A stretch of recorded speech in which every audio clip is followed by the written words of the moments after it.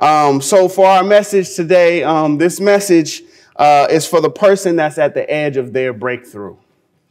When I say the edge of your breakthrough, I mean that there is a moment, there is a time, there's a situation that is about to occur in your life and you don't even know it, but you're right at the edge of it.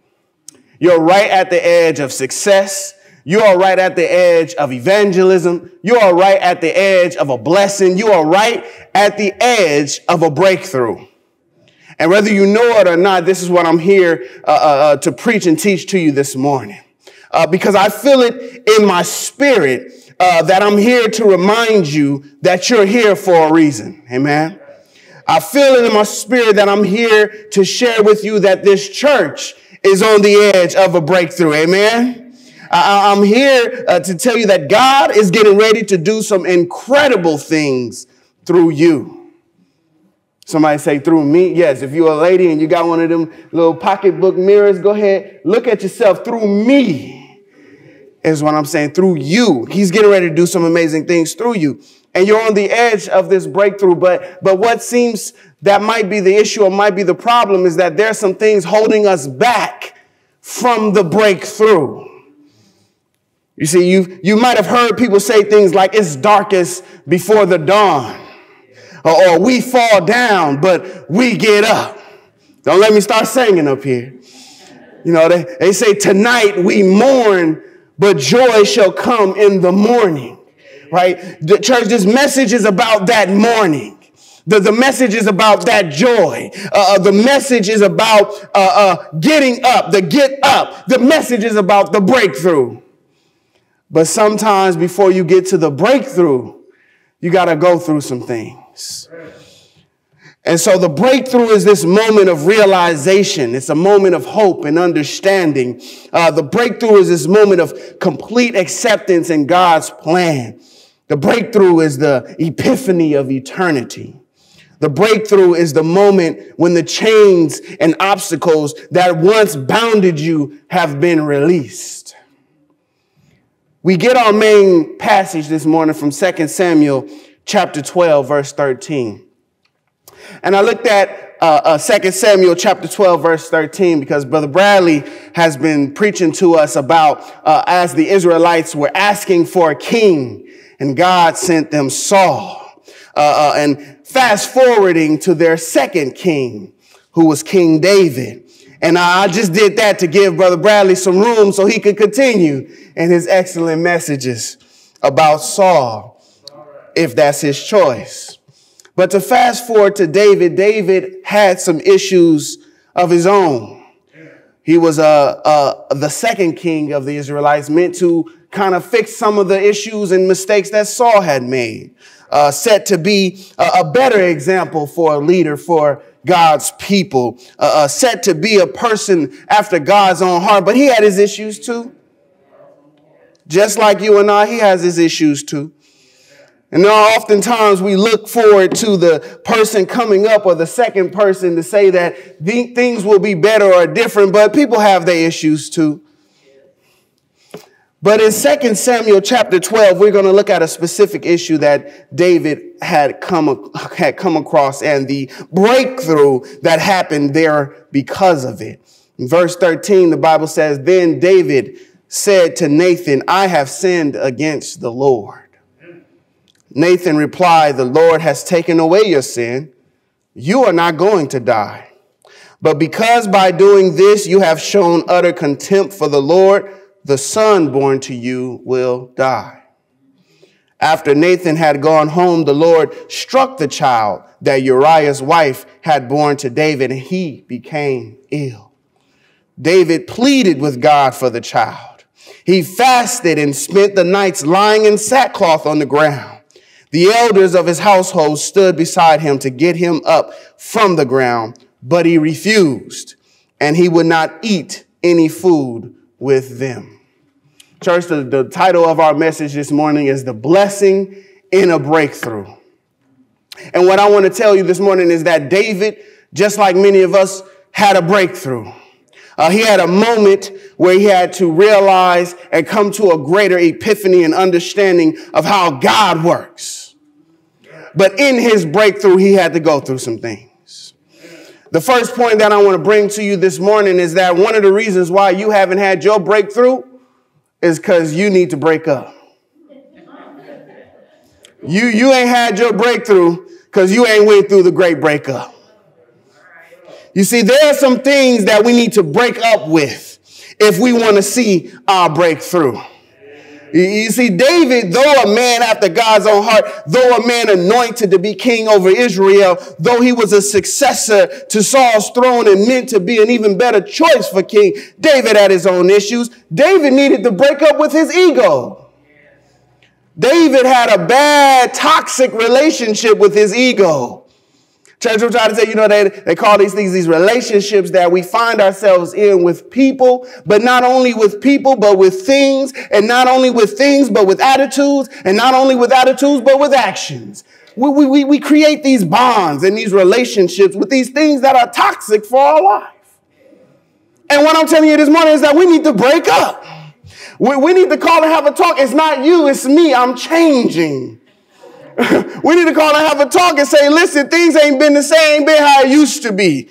I'm moving on. We can't be friends. Usually people say, we can still be friends. No, some of these toxic relationships we need to break up from. We don't need to be friends either. I'm here to talk to y'all this morning. I don't know. So somebody say, we're going to read some scripture. He going to say some stuff, and then he going to sit down. No, I'm here to really talk to you this morning. And the worst thing about these relationships is it be the people that you just find to love the most. It be the people that's supposed to love you the most.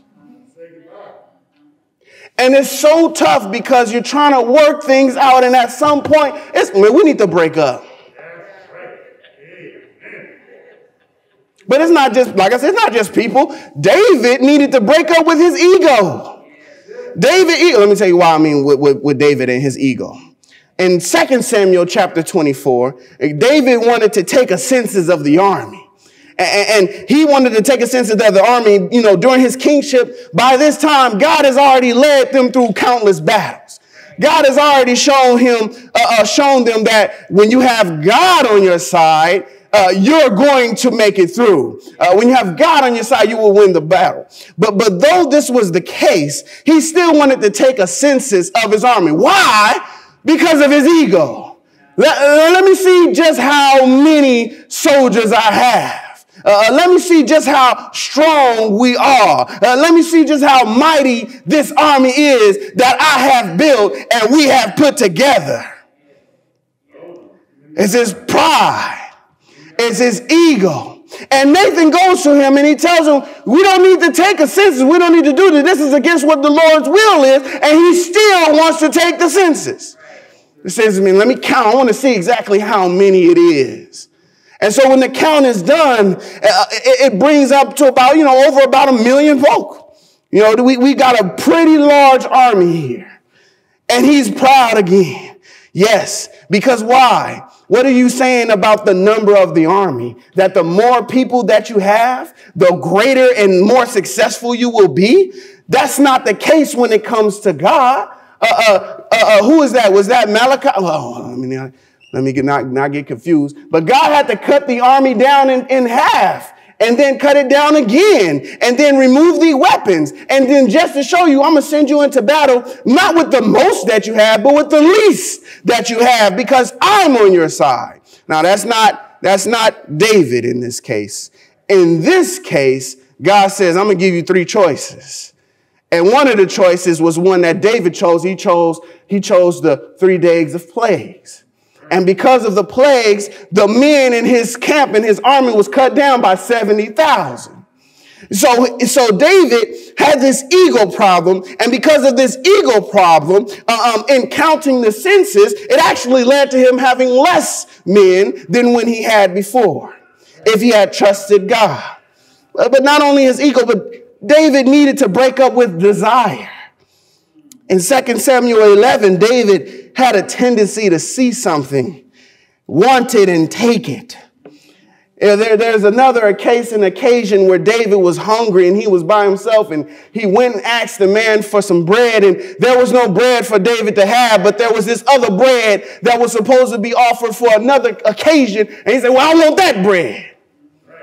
David had an issue with desire. He see it, he want it, he take it. And this is the case with Bathsheba and the sin that he committed to have her. His lust and desire for her sent him into conspiracy to murder Uriah. He succeeded in this because of it, God was displeased. See, David's desire and his ego doesn't sound like a man of God. It sounds more closely to what the Bible talks about in 1 John, where it says, do not love the world or anything in the world. If anyone loves the world, the love of the Father is not in him. For all that is in the world, the desires of the flesh, David and his desires of the flesh, the desires of his eyes. I see it, I want it, it look good. The desires of the eyes and the pride of life is not from the Father, but from the world. So the world, it says in 1 John 2:15, the world is passing away along with its desires. But whoever does the will of God remains forever. And so in other words, if you continue to hold on to the toxic relationship that you have, understand it will pass away, because this world will pass away, and it'll feel good and great now, but eventually it will pass away. So we have these relationships and attitudes and actions, and just as David needed to break up with his ego and his desire, we have some things in our lives that we need to break up with. Some of us need to break up with anger. Some people, I always practice my sermons with my wife. My wife, Tasia, she up there in the AV room. I practice, said, we need to break up with anger. Well, the Bible says you can be angry, just sin not. And that's the thing that people say. It says you can be angry, but sin not. But it also says that the fruit of the Spirit is gentleness, is kindness, is patience, and all of these other things, right? And so we're saying one thing. So what are we reaching for? Are we saying we don't want to let go of anger so we can reach toward gentleness? So yeah, be angry but sin not. But are you reaching towards joy? Are you reaching towards peace? Some of us need to break up with our anger. I'm one of them that need to break up with his anger. That stream wasn't coming on this morning. Oh, that stream, internet. Some of us need to break up with our pride and ego. Probably one of the reasons because it's an ego thing that we're dealing with. We have this pride and ego. We feel like we're so much greater, or we want to be greater, or we want people to see us a certain way. And we got to break up with those notions, because that's not what Jesus was about. Some of us need to break up with lust and immorality. Some of us need to break up with lust and these desires that we have in our heart. We see things we want and we take it. Some of us need to break up with laziness. Some of us need to break up with procrastination. See, you're trying to reach your breakthrough. You're trying to have that moment of clarity where the plan and vision that you have and what God has for you, you're trying to reach it, but you can't reach it because you're too lazy. You can't reach it because you're procrastinating. You can't make it to success because you're too busy fornicating and lusting. You can't make it to do what God's will is because you got all these things that you just need to separate from. Some of us need to break up with doubt and fear. It's like we love to just doubt. We in this relationship, we call it all the time fear. Pick up the phone, I need to talk with you. We're in this bad relationship with doubt and fear, and we need to break up. Some of us need to break up with hatred and negativity. I don't know what it is about when someone is doing something positive that all of a sudden we got to have a hater. When I'm trying to show love, and when you're trying to show love and joy, and all of a sudden someone wants to show hate in the moment. Well, this is good and great, but what about this? What about that? You need to to break up with that hatred and negativity. I know some of you don't listen to me, hear me what I say, and then go ahead. I remember you was talking about that in the sermon. I'm still holding on to it. And that's fine. Hold on to your hatred and your negativity. Just don't expect a breakthrough from God. Some of us need to just simply put it, we just need to break up with sin. We need to break up with sin. All of a sudden, we started courtship with God. We started talking with God. We started having long conversations with God. But all of a sudden, we also, in our DM, we got this sin also. We said, well, I'm just dating the field. I'm just trying to see my options. I'm trying to see who out there for me, who gonna find me. But when it comes to sin, you got to break up with that sin. When God says, I will make you a new creation, when you are made new in Jesus Christ, that's a relationship that should have been broken up with and thrown away. But somehow, some way, sin makes it back to us. Whatever the thing is in your life that you need to let go of, it's time to break up with it. You've been praying for God to give you success. You've been praying for God to give you blessings. You've been praying for God to give you strength. You've been praying for God to give you understanding. But have you considered that some of the attitudes and actions are the very things that are keeping you from reaching your breakthrough? It's time for a breakup. Some of these toxic relationships got to go. You can read any newspaper or go on any website and you can see the headline. Because this is what happened. If you don't break up, you end up broken. And so when you won't break up with the thing that's breaking you down, you end up broken. And so we see it in real life. Let's take a real life example. We see the young girl. I just heard a story the other day. The young girl is in a relationship with her husband, and it's abusive. It's physically abusive. It's mentally abusive. It's emotionally abusive. In all the ways that it can be abusive, it is abusive.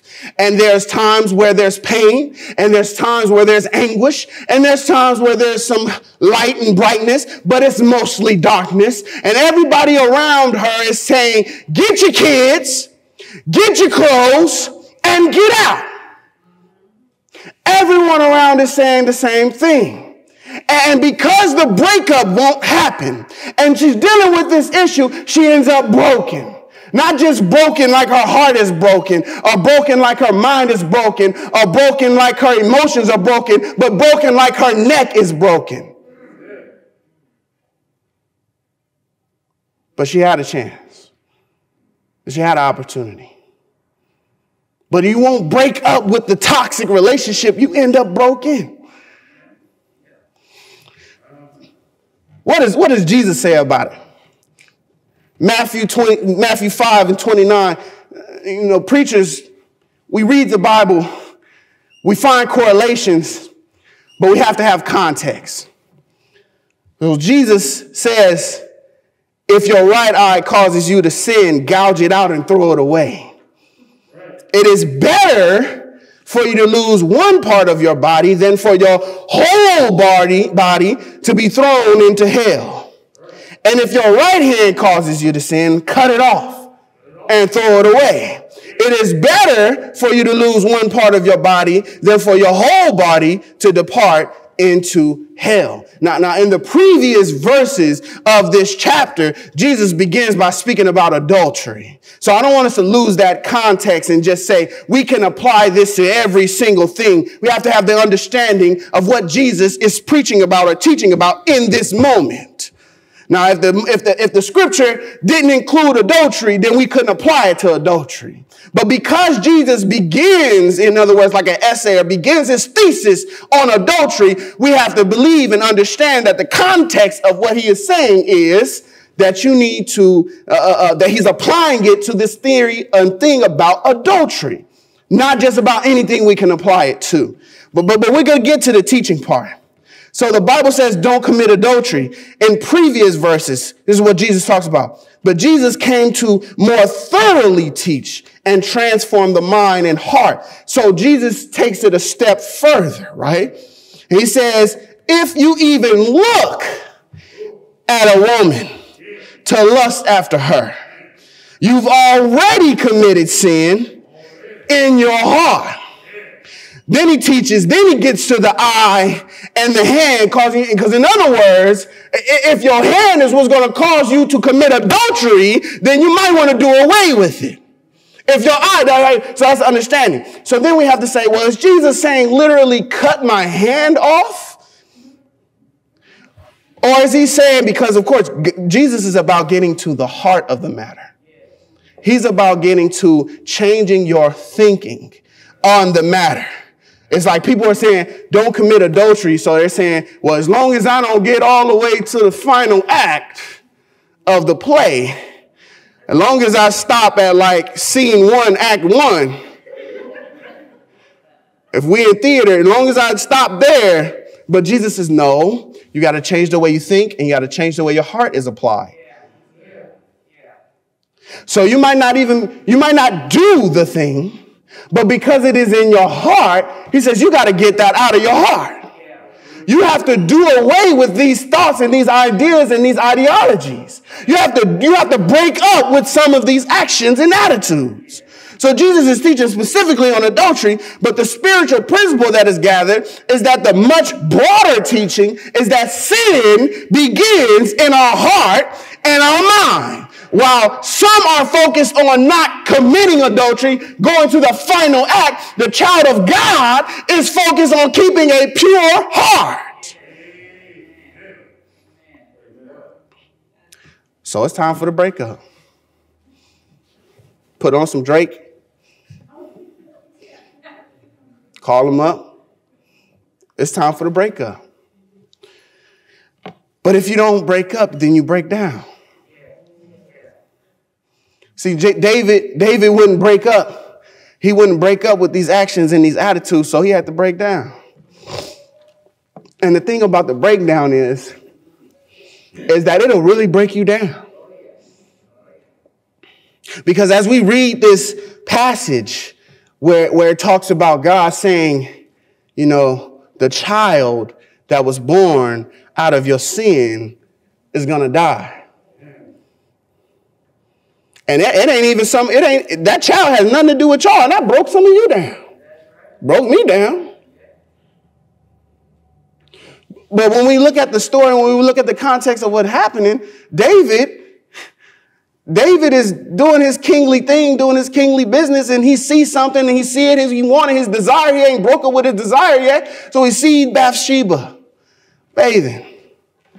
And he decide, I see it, I want it, I'm going to take it. But he ain't no stranger to women and wives and concubines. He's not a stranger to it, so it's not like he is a missing piece of the puzzle or something. The puzzle already put together. Stop looking for puzzle pieces. You know how sometimes you make the puzzle and it's like one missing. It's like, oh man, I missed that puzzle. So David is going beyond, above and beyond. And it's not even so much where he could just choose her and say, you've been chosen, I'm choosing up, and now you're mine. Because she already has someone. And I love when we look at 2 Samuel, when we look at Nathan speaking with David, and he says on 15, on 15, it says, after Nathan had gone home, the Lord struck the child that who? It says Uriah's wife. Uriah by this time is already in the ground. But the Bible is making it clear, David, that's not yours. Even at this point, it said the child that Uriah's wife. The Bible don't miss, y'all. It's sharper than any two-edged sword. When it says something, it says it for a reason. It don't miss. Because it could have just said Bathsheba. It could have said David's new wife. All these other pronouns and other things that it could have called her. It said, no, Uriah's wife. Because we're not going to forget what you did to Uriah, David. So David conspired, murders Uriah, puts him on the front, of the battlefield. Uriah dies. Now that he's dead, I can take Bathsheba. Nathan comes into the scene, sent by God to teach and tell David. He tells them this story. Now we're going to read this story real quick. We're going to go to 2 Samuel chapter 12. We're going to go to 2 Samuel chapter 12. I got to make sure I get my Bible open. 2 Samuel chapter 12. So that we could read this, what Nathan said. It says in verse 1, and the Lord sent Nathan to David. He came to him and said to him, there were two men in a certain city, the one rich and the other poor. The rich man had very many flocks and herds, but the poor man had nothing but one little ewe lamb, which he had bought. And he brought it up, and it grew up with him and with his children. It used to eat of his morsel and drink from his cup and lie in his bosom. And it was like a daughter to him. Now there came a traveler to the rich man, and he was unwilling to take one of his own flock. He ain't no stranger to wives and he didn't want to take his own flock or herd to prepare for the wayfarer who had come to him. But he took the poor man's lamb and prepared it for the man who had come to him. Then the Bible says, then David's anger was greatly kindled against the man.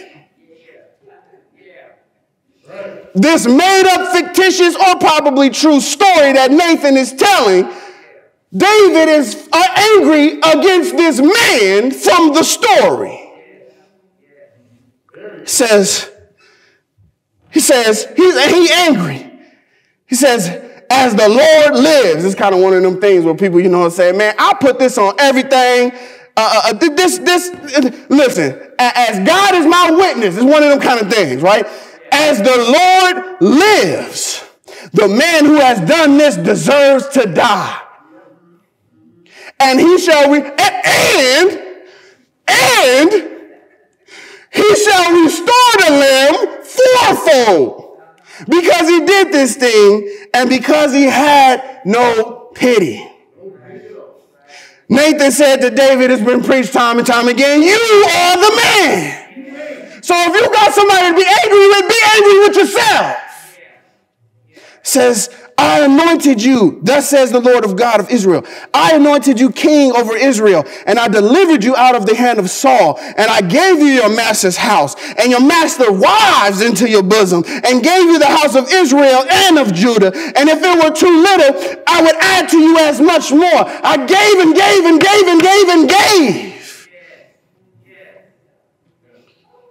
Why have you despised the word of the Lord to do what is evil in his sight? You have smitten Uriah the Hittite with the sword and have taken his wife to be your wife and have slain him with the sword of the Ammonites. Now, therefore, the sword shall never depart from your house because you have despised me and have taken the wife of Uriah the Hittite to be your wife. Thus says the Lord, behold, I will raise up evil against you out of your own house. In other words, David, there is a reckoning to come from the sin that you have committed. There is a recourse and a recompense. There is a chastening that needs to happen because of this thing that you did. Because you would not break up with your desires and your ego, now is coming a time for the breakdown. So he goes and he says, verse 13, here's his first breakthrough. He says, I have sinned against the Lord. So here is the realization. Here is the moment of clarity. Here is the point where the prodigal son comes to his senses, if you will, and returns home. Here is the moment where David says, I have sinned against the Lord. And Nathan surely said, well, that's good. I'm glad that you recognize that. Nevertheless, because of you did what you did. And it's good that you repent and that you understand and ask for forgiveness, but you did what you did. So it said Nathan went to his house. Then the Lord struck the child. Uriah's wife bore to David, and he became sick. And David therefore besought God for the child. And David fasted. Now we're going to get to the point. And went in and laid all night upon the ground. And the elders of his house stood beside him to raise him from the ground, but he would not. He wouldn't get up. You know, it's like a child, they go limp and you're trying to pick them up in the store and they just really just having their time. You got to drag them. I'm looking at my nephew. You know, they just limp in the store and crying and you just got to drag them along. That's David. Don't pick me up. I need to be here on the ground. All my ego and pride is gone. My child that I was about to have with this woman that I like what I saw, now this child is going to die.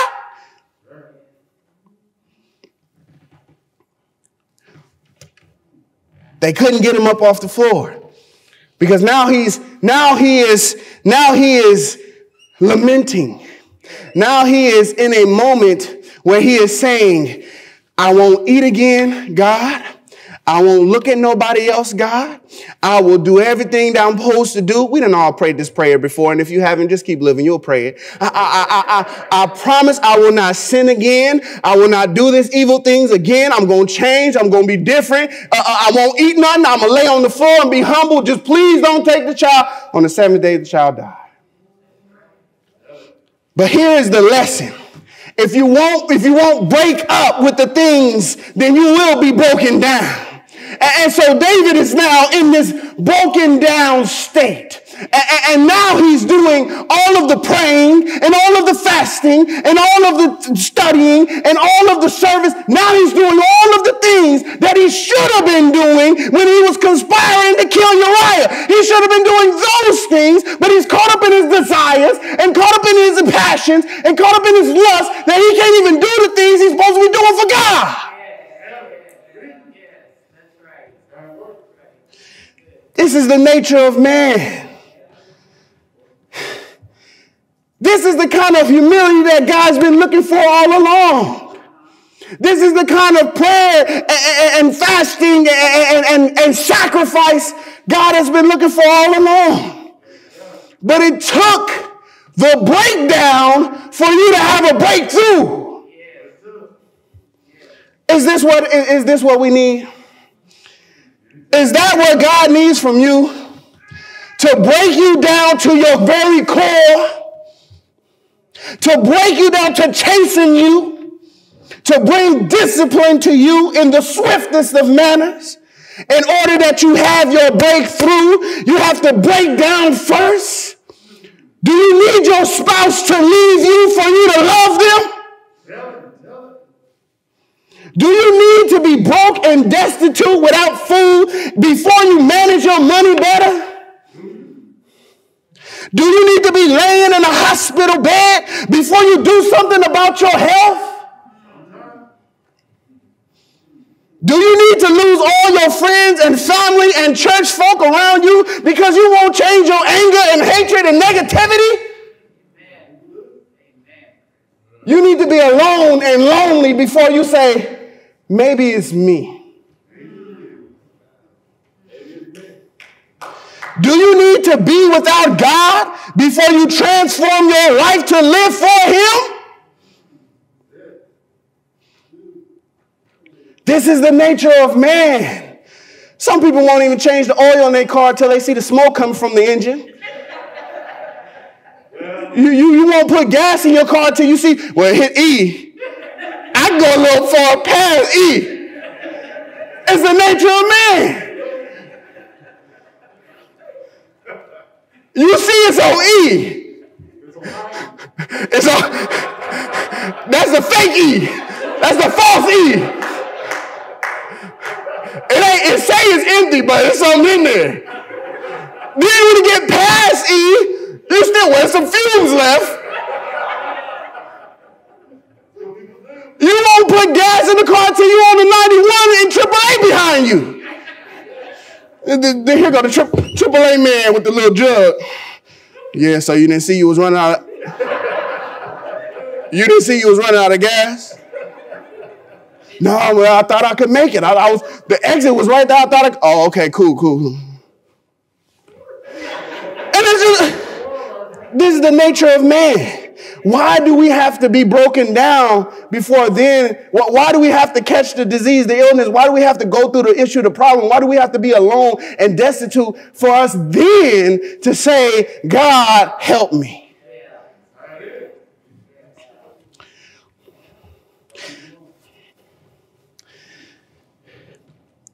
Some people, all right, I'd have made the point already. Some of y'all lights cut off before you pay the bill. It's okay. I used to keep calling back in the day. Can I get an extension? You want an extension for your extension? Because we already gave you an extension. So you need a payment arrangement. We need to know something coming in. And don't mess around and not pay the payment arrangement. They cut it right off.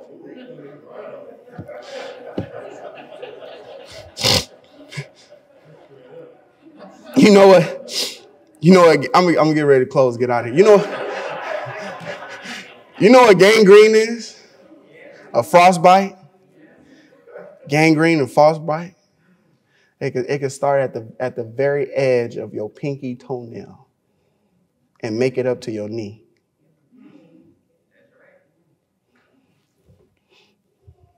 And what it is the blood vessels are not receiving blood. So the skin and everything along with it is dying. And anybody that see it can tell you, they'll say, hey, that's gangrene. That's frostbite. And it could be right at the tip. And the longer you wait to do something about it, the more of your body it'll take. And it's fatal. It'll take your whole life.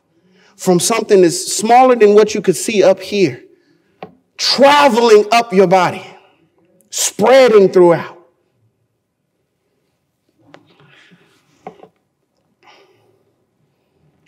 Do we need to wait until we rot away our relationships and our love, our faith in God, until it is completely dead, and then we want to beg for revival? Then we beg for forgiveness and try and seek help, but you can save it if you catch it early. You can reverse the effects. At the very least, you can cut it off before it overcomes the entire body. I think of 1 Corinthians 12 when we get to talking about bodies and the members of the body and how the Bible talks about us being one body but various members in the body. And the hand cannot say to the foot that you're not important, and this can't say this to the other thing. We're all a part of one body.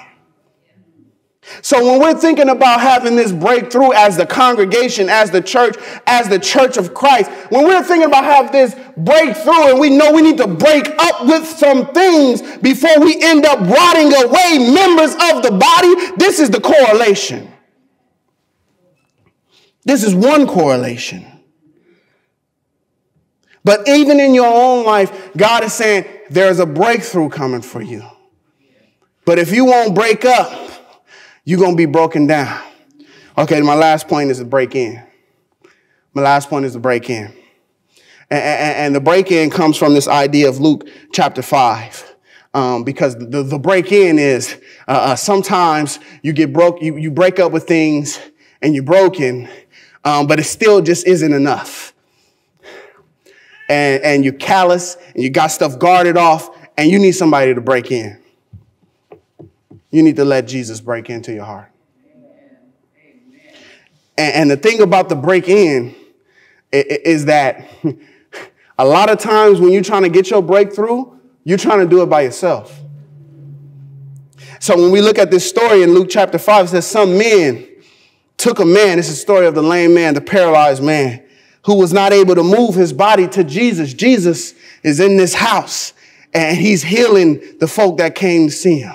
And his blessings, the power to heal is in that room. And everybody that comes to him is receiving the blessing that they need to receive. And there's this paralyzed man who just can't move, so he can't make it into where Jesus is. And so the Bible says some men took the man who was not able to move. He was carried on a bed, and they looked for a way to take the man into the house where Jesus was, but they could not find a way to take him in because of so many people. So the Bible says these men, not the paralyzed man, because the paralyzed man doesn't have the strength to do it. The paralyzed man is not powerful enough to do it. He's not able to do it. But the men who are helping him, they take him and they break in. They go to the roof of the house, the Bible says, because they need to find a way, and they make a hole in the roof over where Jesus stood. Then they let the bed with the sick man on it, down before Jesus. When Jesus saw their faith, he said to the man, "Friend, your sins are forgiven." And so the break-in had to happen, but it couldn't happen on your own. It couldn't happen by your own doing, because that's still that pride and ego that's messing with your mind, saying that I'm going to break through. I'm going to be successful. I'm going to be a blessing to others. I'm going to change things. I'm going to be better. I'm going to do better. But we're trying to do everything on our own. So the break-in has to happen. And sometimes in order for you to have a breakthrough, you're going to need somebody with you to help you to do it. And what the story shows us is that it's not just anybody that these men were helping the man, but it's not just for anybody or any case, but they were helping him to find Jesus. They were helping to bring him to Jesus. At the end of the day, no matter how many partners or how many advisors or how many people you have in your life to help you, if it doesn't lead you to Jesus and Jesus being the strength and Jesus giving you what you need, then you won't have the breakthrough. But you need people and you need Jesus. So this is my message for you this morning. If you won't break up with the stuff, it'll break you down. And sometimes when you're broken down, somebody needs to break in. You got to let Jesus into your heart. You got to let him into your plans, your thoughts, your desires. We was having a small group this last Tuesday Bible class. It was wonderful. It was great. If you want to attend, you should attend. We was having this small group meeting. And one of the things came up was consulting God. And the idea that was given was, sometimes if there's something that we feel we can handle, then we just handle it. And we only really go to God in prayer if we feel like we can't handle it. But the idea that I'm presenting is that we got to let God in always. We got to lean and depend on God. Let him do it. Because if it was easy, if you thought it was easy for you to do without him, guess how easy it is going to be with him. So we got to let him in. We got to let him break in. You might need help from other believers. You might need help from friends and family. You might need help from mentors and trusted individuals. You need Jesus. Ultimately, the paralyzed man needed Jesus in order to be made well. So this is my message for you this morning. I pray that it is a blessing to you. I pray that it heals you. I pray that it inspires you, that it shows you that, hey, there is a change coming from my life. There's a breakthrough coming from my life. God is about to do something great in my life, but there's some things that I got to do first. I got to break up with some of these attitudes and these actions, and I need to do it quick before I get broken down. So this is my message for you. If you have not received the gift if you have not received Jesus Christ as your personal Savior, you need to hear his word, hear that Jesus Christ is the Son of God and that he was crucified and that he was buried in a tomb, but he arose on the third day and declared all power and authority has been given unto me. You need to hear that word, for faith comes by hearing and hearing by the word of God. You need to believe that word, for the Bible says he who comes to God must believe that he is and that he is a rewarder of them that diligently seek him. Repent of your sins. As Peter told the crowd in Acts 2:38, repent and be baptized. Every one of you confess Jesus to be the Son of God and be baptized for the remission of your sins, that you may receive the gift of the Holy Spirit, which is a seal unto your heart and unto your soul, that lets you know you have confidence that you can go before God with his Spirit as your advocate. This is the blessing that we pray for you if you have not accepted Christ. And if you have and you would like to ask for prayer at this time, I have 2 prayer response cards. We'll be looking in our chat room and we'll be looking for you to fill out a response card. Let us be standing at this time. If you have any prayer response on your heart, you may write that prayer response and deliver it as together we stand and sing the song of invitation.